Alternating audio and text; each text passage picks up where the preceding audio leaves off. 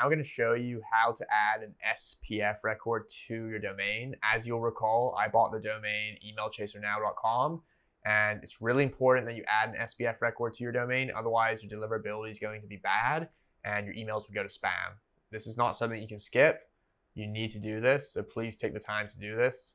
I know you might be new to cold email and you're really excited to send your emails, but trust me when I say slow and steady wins the race. Don't try to rush through this. Make sure that this is set up correctly. In the past, if you set up your Google Workspace account and you bought your domain through Google Workspace during that setup process, as I showed in this video, your SPF and DKIM records would be automatically added to your domain.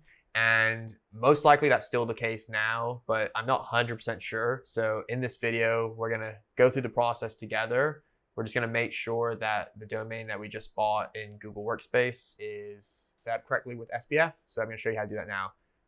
Once you're in your Google Workspace account, remember that's admin.google.com. You're gonna go to the left here and you're gonna expand this. You're gonna click account. Then you're gonna go down here underneath domains and you're gonna click manage domains. You'll see my domain emailchasernow.com. And what I wanna do is I wanna click view details. And as you can see, this is where we're able to manage the domain. See how it says manage domain via Squarespace? As you'll recall from my previous video, Squarespace acquired Google Domains about a year ago, and it's recently come into effect, meaning that when you're setting up a Google Workspace account and you're buying your domain during that Google Workspace account creation process, in the past you used to buy it through Google Domains, but now you're buying the domain through Squarespace. So even though you still have a Google Workspace account and you still have the typical professional email account through Google Workspace, which is great, the domain is now registered at Squarespace, which is fine. It's not a big deal. It just means that when it comes to managing the domain and adding your SPF record and also your DKIM and DMARC record, you're doing that inside Squarespace now. And we can access that from our Google Workspace admin panel here. So I'm going to click Manage Domain, and it's going to open up the Squarespace login page. And as you will see here, it says use sign in with Google to manage your domain. So once we get to this page, to access your Squarespace account, you want to make sure that you click continue with Google. And I'm going to select the Google account that we just created, which is george@emailchasernow.com. It's really important you're following this exactly. Click continue. And then it says log into Squarespace domains. I'm going to say continue with Google. And well, I'm not sure why it made me do the same thing twice, but here we are.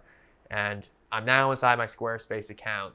You can see my domain. It says emailchasernow.com. It says it's active, which is what we want to see. I'm going to click on that. You want to click the DNS button and then go to this section here, and you're going to scroll down, and we can see that we have these custom records. We have the MX record already added, some TXT records, and we have an A record, CNAME record.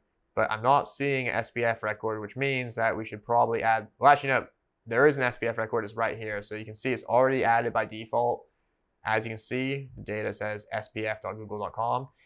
As you can see, the SPF record is already added, which means that when you are creating your Google Workspace account and you buy your domain through the Google Workspace account creation process, and now it's registered at Squarespace, the SPF record is still added automatically, which is great. So we don't have to do anything here. But I just want to quickly show you an article from Google that shows you how to add the SPF record, just in case you're watching this and you haven't done it this way, just so that you can also see how you can manually verify that it's the right record. If you go to the Email Chasers blog and you go to this article and you scroll further down, you'll get to the section where we talk about how to do all this stuff. And there's a section just for SPF.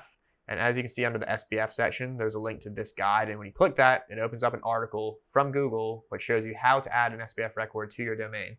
And as you'll see down here, the type is TXT. So if we go back to Squarespace, you'll see here, it says TXT. And then if we go to host, it's the @ symbol, which you can see right here.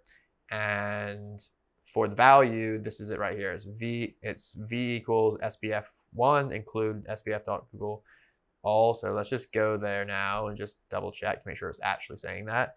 It's V equals SPF1, and then we have, and you can see it's the same thing, which is exactly what we want to see. And the reason why I'm showing this to you is because I just want you to be able to understand how this is working so that you can manually verify that this is correct. And it's really important that you don't add this twice by mistake. So if you you've been following this tutorial and you did exactly what I did, it'll be added automatically. So don't add it a second time, it's already there. But I'm showing this to you so that you know, okay, this is how you can just check, double check, make sure it's still there when you're doing this yourself. In the next video, I'm gonna show you how to add the DKIM record to your domain. And then after that, I'm gonna show you how to add the DMARC record to your domain. And then after that, I'm gonna show you how to verify that they're added correctly. So keep watching these videos. You're gonna see how to add them all and then also how to verify that they're added correctly. It's really important that you do that verification just to make sure that there's no issues, because if you make a mistake with one of these, it's really going to impact your deliverability in a negative way. So make sure that you get this set up correctly.